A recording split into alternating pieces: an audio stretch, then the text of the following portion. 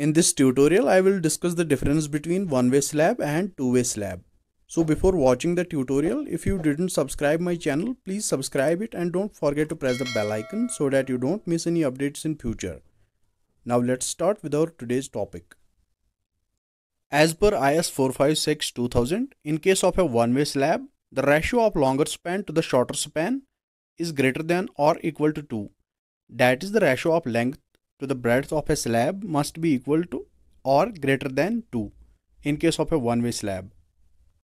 For illustration, consider a slab with length 12 meter and breadth 4 meter. The ratio of length to breadth will be equal to 12 by 4 equal to 3, which is greater than 2.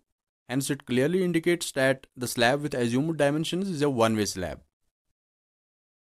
And in case of a two-way slab, the ratio of longer span to the shorter span is always less than 2. That is, the ratio of length to the breadth of the slab is less than 2. For illustration, consider a slab with length 6 meter and breadth 4 meter. The ratio of length to breadth will be equal to 6 by 4 equal to 1.5, which is less than 2. Hence, it clearly indicates that the slab with assumed dimensions is a two-way slab. A one-way slab is supported by the beams on two opposite sides, as I have shown in this figure.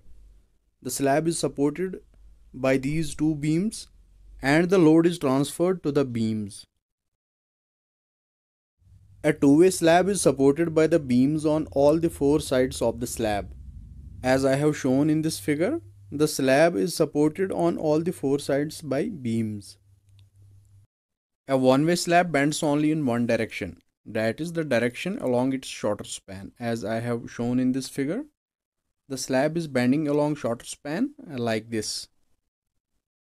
Whereas a two-way slab bends in both the directions, similar to the shape of a bowl, as I have shown in this figure. A one-way slab deflects in a cylindrical shape. That is, the deflected shape is similar to the shape of a cylinder. Whereas a two-way slab deflects in such a manner that the deflected shape matches with the shape of a saucer. In case of one-way slab, loads are carried along one direction only, that is along shorter span. Whereas in two-way slabs, loads are carried along both the directions. In one-way slab, since the slab bends in one direction only, so to counter this bending, the main steel is provided along this shorter span. As I have shown in this figure, the main steel bars are provided along shorter span and the distribution bars along longer span. Whereas in case of two-way slab, the main steel is provided along both the directions. Since the slab bends along both the directions, so to counter this bending, the main steel is provided along both the directions. Since we provide less steel while designing a one-way slab in comparison to two-way slab, so the thickness of one-way slab is more in comparison to two-way slab. One-way slabs are economical up to a span of 3.6 meter, whereas two-way slabs are economical up to panel sizes 6 meter into 6 meter. So this was all for today.